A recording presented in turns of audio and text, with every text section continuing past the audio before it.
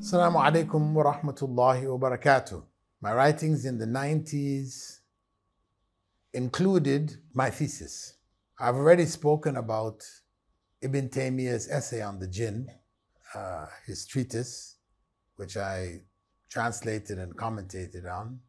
The thesis itself, which was very comprehensive, the first of its kind, it dealt with all of the issues concerning the Jinn, the human soul, the other avenues by which people could become possessed. It involved research, traveling to different parts of the world, which I mentioned earlier, and the experience of exorcists from different parts of the Muslim world was included in the thesis itself. And alhamdulillah, after I graduated in 1993, I decided to publish the work. And I had already moved to the UAE, where I had become the head of Darul Fatah printing press, English department. And from there, I began publishing a number of works. Many of them, if not most of them, were later republished by the International Islamic Publishing House. So among them was my thesis itself. And this is the first edition, which was published in the UAE. This is a soft cover, which it has, but the actual book itself is a hardcover book. This is what it looks like, the Exorcist tradition in Islam, printed completely in the UAE from Darul Fatah Press. This work covered the practice of exorcism in different parts of the Muslim world, identifying what was acceptable, what was not acceptable, because you have, till today, many people who are engaged in different forms of exorcism. So it identifies what was the prophetic way, clearly, bringing all the hadiths, evidences, arguments, etc. And of course, then providing for people who wanted to follow the Quran and the Sunnah, a clear direction in terms of how they should approach dealing with people who have been possessed by the Jinn.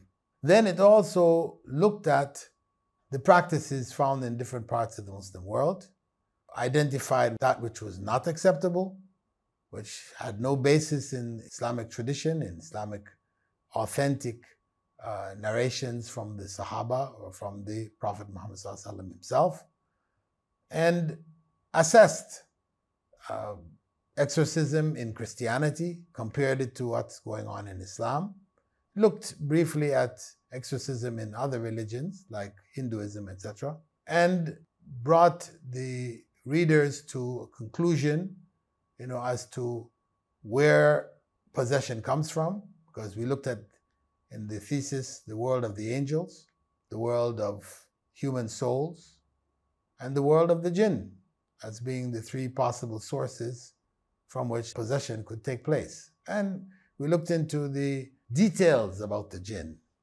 understanding how they were created, where they were created from, their characteristics, their abilities, and their inabilities, as well as their death, that they die as human beings die. But they have the ability to choose between good and evil, just as human beings did. So this is my thesis. I did it to be able to put in the circles of academia an authoritative work on the Jinn and exorcism, and something which would remove the garbled material which had been gathered by Orientalists by going to different parts of the Muslim world and gathering up their folklore, their fairy tales, and all these different confused beliefs and practices, which is then presented as Islamic view and belief and practice.